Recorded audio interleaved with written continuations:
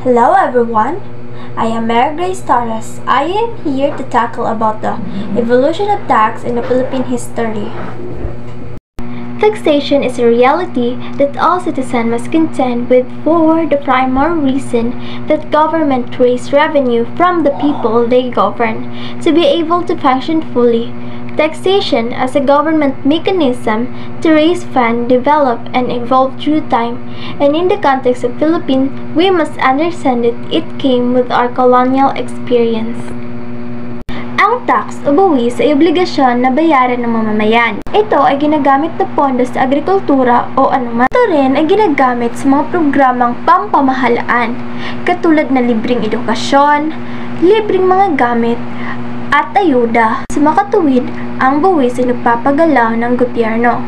Ngunit tatandaan, hindi lang ito gawa-gawa ng mga gobyerno ngayon. Mula pa ito sa mga dato at mga mananakop noon. Ngayon, aking isisiwalat ang pagbabago ng tax o buwis mula ng Spanish colonial hanggang ngayon. Taxation during Spanish colonial. The Spaniard imposed the payment of tributes from the Filipino. The purpose is to generate resources to finance the maintenance of the islands. Toward the end of the 16th century, the Manila-Acapulco trade was established through the galleons.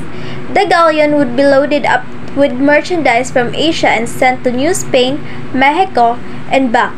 This improved the economy of the Philippines and reinforced the control of the Spaniard all over the country. What does it mean? During that time, ang mga Spaniard ay nagpatupad ng pagbayad ng tribute o buwis. Ito ay ginagamit ng mga Espanyol sa pamamagitan ng pinansyal. Napaunlad rin nila ang ekonomiya ng Pilipinas noon. Sa pamamagitan ng galleon trades, mas napadali ang pag-aangkat ng mga produkto mula dito hanggang sa Mexico at pabalik. Mula noong 1884, ang pagbabayad ng tribute ay ipinahinto. Pinalitan ito ng pagbabayad ng sedula. Ano nga ba ang kaibahan ng tribute at sedula system? Ang pagbayad ng tribute ay pangpamilya, ngunit sa sedula system, nagbabayad ng buwis individual. Kinakailangan itong dalhin ng bawat Pilipino kung saan man sila patungo. Ang pagbabayad ng sedula ay pahirap lamang sa mga mahihirap at madali sa mga mayayaman. Mula noon, mas nakabenepisyo talaga ang mga Espanyol sa pamamagitan ng pag-e-export ng mga produkto katulad ng tabako, abaka at iba pa. Nagpataw rin sila ng dalawang buwis na dapat bayaran sa urban income. Una, ang pagbabayad ng buwis sa rental at income. Pangalawa, ang pagbabayad ng buwis sa pag-angkat at pag-export ng produkto. Kasama na rin doon ang polo-wise serbisyo para sa mga lalaki o forced labor kung tawagin ngayon. Pwede mo namang tanggihan ang forced labor, ngunit magbabayad ka sa mga Espanyol ng reals. At dahil doon, maraming natalang nagpapakamatay na Pilipino dahil sa paghihirap mula sa polo-wise serbisyo. Taxation under the Americans. The Americans who acquired the Philippines aimed to make the economy self-sufficient by running the government with the smallest possible sum of revenue and create a surplus in the budget. The Americans followed the Spanish system of taxation with some modification. The urbana would be replaced by a tax on real estate land tax. Sa pananakop ng mga Amerikano, mas gumaan na ang pagbabayad ng buwis.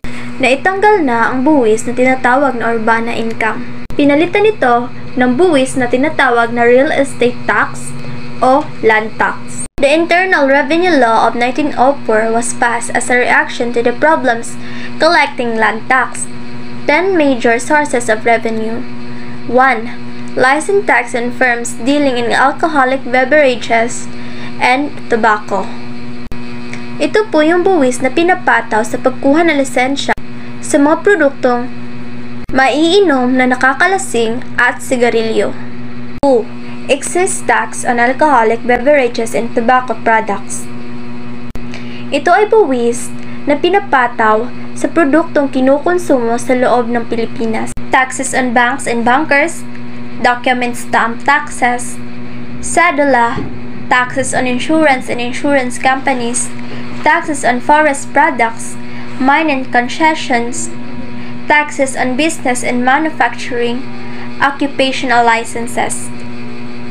So that are the 10 major sources of revenue that imposed by the American government.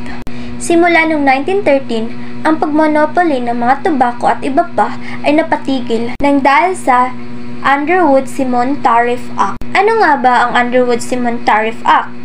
Isa itong buwis na pinapataw sa mga produktong ini-import at ini-export sa iba't ibang bansa. May dalawang buwis na ipinataw upang makalikom na malaking pondo ang gobyerno na kung saan ito ay tinatawag na Inheritance Tax at National Lottery Tax. Ano nga ba ang Inheritance Tax? Ito ay buwis na ipinapataw sa mga nagmamay-ari ng mga kalupaan. Let's talk about the present tax o buwis na binabayaran natin ngayon. Ang buwis na binabayaran natin ngayon ay hindi nakalakihan kumpara noon. Ang buwis na binabayaran natin ngayon ay nakadepende kung anong estado natin sa buhay o trabaho ng isang mamamayan. Naisumiti ang buwis na tinatawag na train law na kung saan ang layunin nito ay masugpo ang labis na kahirapan dito sa Pilipinas. Malaki itong tulong para sa mahirap dahil naging tulong ito upang matustusan ang kanilang pag-aaral. At hindi lang pag-aaral, mga gamot na libre na ibinabahagi ng gobyerno sa mga mahihirap. Ang buwis na binabayaran natin ngayon ay nakabase sa equity concept, na kung saan nakabase ito sa estado ng individual. Dito na po nagtatapos ang aking report. Sana po ay may natutunan kayo. Salamat sa panonood!